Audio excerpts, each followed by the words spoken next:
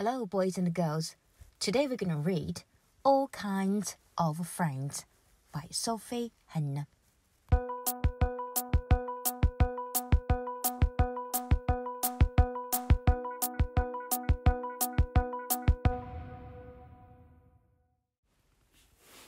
All kinds of people are friends in all kinds of ways.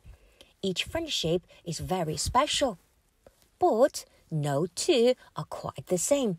It's the same for animal friendships too. Some friends go on adventures together. Hermit crabs give sea anemones a free ride on their shells. In return, the anemone uses its stinging tentacles to keep octopuses and other predators away. Friends can look out for you.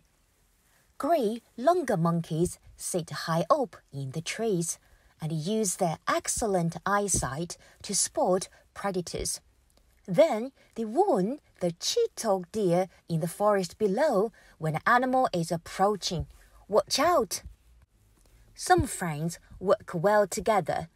Zebras have an excellent sense of smell, and ostriches have excellent eyesight. So they combine their skills to stay safe from lions and other predators. Now and again, friends can help you look your best. Alpaca birds catch an easy meal by eating the ticks and parasites on hippos' bodies. Yummy! This helps keep the hippos looking spick and span. When one friend has too much to do, the other can help out. This wren is helping out a big, busy blue-ticked family by fetching food for the hungry little ones. A nest box camera in a back garden captured this helpful bird in action. Amazing! Playing together is what some friends do best. Some humpback whales and bottlenose dolphins like to play together, splashing about and having fun. Occasionally, friends can be friends just because. Usually, woodpeckers eat ants, and ants eat birds' eggs. However, the rufous woodpecker actually lays its eggs in the middle of the black tree ant's nest. The ants protect the eggs from being eaten by other creatures, but no one really knows why they do this. Friends trust each other. A brave remora fish swims straight into the jaws of the lemon shark, even though it could get eaten in a single gulp.